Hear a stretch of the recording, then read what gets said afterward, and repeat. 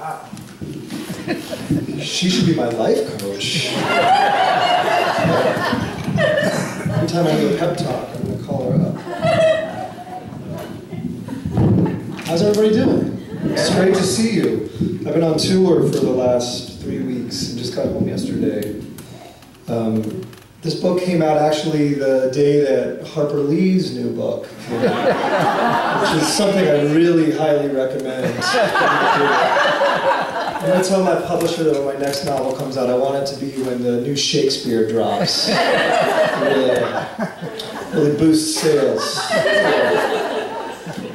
Tour's good, and tours can be sometimes bad. Good tour. When I was in Portland, I was there the day after Jimmy Carter went through on tour. So on the marquee, it said Jimmy Carter, Josh Mohr. So I could text it to my mom and be like, "See, Mom? I do stuff. Stuff happens. That's good."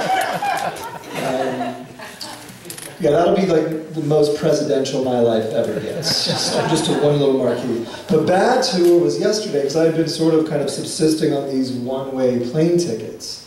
And I forgot to get a plane ticket home yesterday. So most of you probably champion direct travel, which, you know, has its place. But yesterday, I discovered the infamous LaGuardia to Dallas, Dallas to LA, LA to San Francisco. So why take 5 hours when 9.5 is an option? That's great. I had a super good time. The new book is called All This Life. I'll read from the beginning, so I don't really need to tell you too much about it. It's a book about kind of the unification of our analog and our digital identities. You know, historically, we only had to be worried about our real lives, but in the 21st century, we all know that that's not the case. It's another brittle day, all of them inching over the Golden Gate Bridge into San Francisco, their typical trek to cluttered desks, schlepping with their hangovers, their NPR, carpools and podcasts, prescription pills and nicotine patches, their high-def depressions, LASIK so they can see all their designer disaffections, lipstick smeared on bleached teeth, bags under their eyes or Botox time machines, bald spots or slick dye jobs, bellies wedged in pants or carved Pilates bodies, their urges to call in sick, their woulda, coulda, shouldas, more rationalizations and regrets running through the air in cell signals. No one wants to get to work.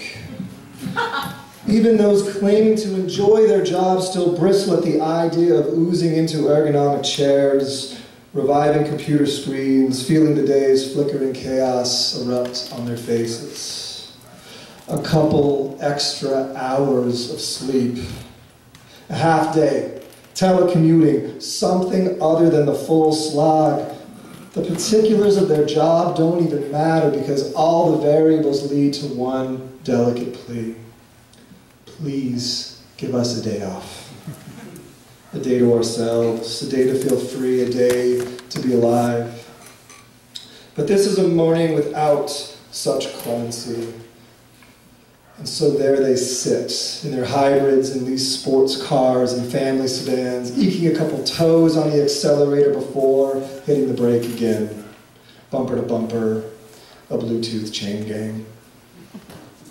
The posted speed limit is 45, which is a brutal joke at this time of the day. It should say 4 or 5. Somebody has to fix that conjunctionless sign. Not only does the speed limit tease, so does the traffic zooming out of San Francisco, motoring next to them, by them, zipping right along at the 45-mile-per-hour clip. That drew some sighs from our commuters, pining for U-turns and quick getaways and sordid adventures. A white Prius houses a father and his 14-year-old son. They keep away from each other in the morning, or rather Jake keeps away from his dad, his surly chauffeur. Jake knows the sad hierarchy. A Google search of his father's favorite things would not return the boy as a page 1 result. Jake has never understood what makes his father so moody as they drive in together. And yet there's really no way his dad could explain it. No way for the father to unpack adult disappointment. It's impossible for the father to convey that he'd expected his life to amount to more than some middling stake in a PR firm, and it's too late to fix. How can he tell his only child that commuting is a kind of daily desolation, his mind always flapping to the past, even when it's the last thing he wants to remember, being young? When he released his potential and passions and possibilities up into the air, freeing them like doves.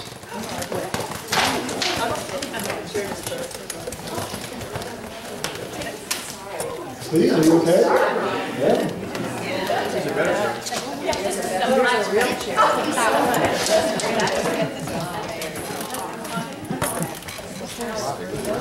I did it. It was the clout of my prose.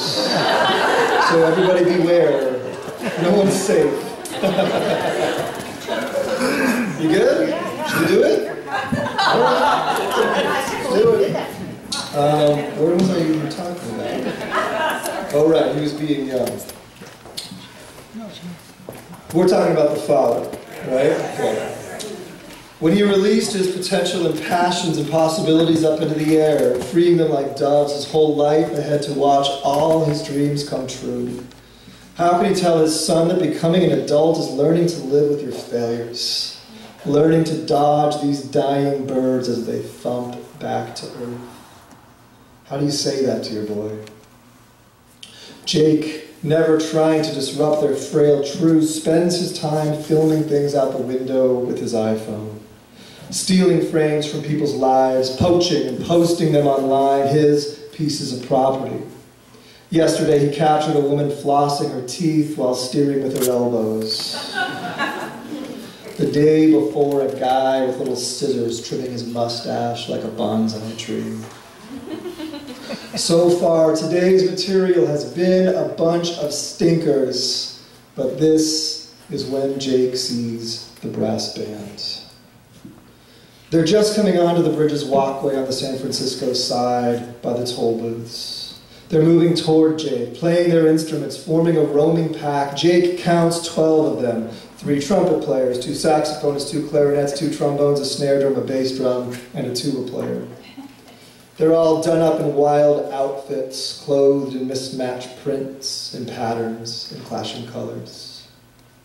The brass band plays its song and moves in its inhaling and exhaling choreography, and then one of the trumpet players, a man, breaks free from the formation, moving over to the bridge's orange railing, throwing his trumpet over the side, climbing the rail, folding his hands in prayer, leaping toward the ocean.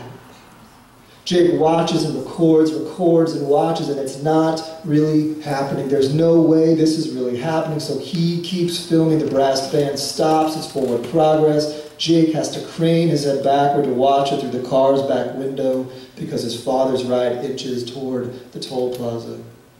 The brass band staying huddled, keeping its music going. Then another runs from the pack, throwing her clarinet and heaving her body over the side. Then another trumpet player jumps, then one of the saxophonists, then a trombonist.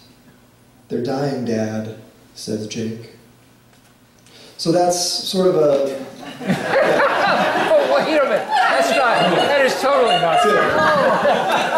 That's sort of like a truncated version of the opening chapter. And from there, the book reads like one of those cool old Robert Altman flicks from the 70s, in which we have 7 or 8 main characters, and all the storylines seem disparate at first, and yet they all sort of converge as the book nears its climax. And I want to just read one other kind of little paragraph toward the end from one of the principal characters, and her name is Kathleen. I think this is a nice note for us to end our time together on. And you know, hold on to your chairs, because this is pretty fucking good.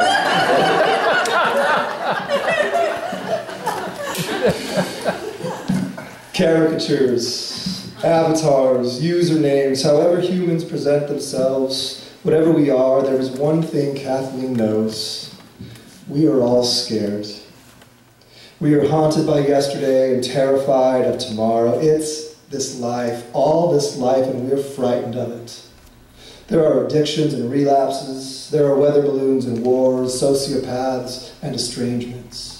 There's climate change, mental illness, mood disorders. There are families assembling and dissembling. There are dubious genes dripping down. There are more strains of violence than the flu. The particulars of human misery are limitless. A rising ocean of humiliations and blues, too low paychecks and pipe dreams. People cling so hard to so little, everything eroding a little more every day. It's enough to make you pour whiskey on an open wound. But that's what we have to endure. Kathleen now knows that we need the scars on our skin before the tattoos envelop that ugly. We need those stakes stacked so high that we're lost in order to understand that it's okay to be lost. We will always be lost. We are the walking wounded, and there's love in our hearts. Thank you.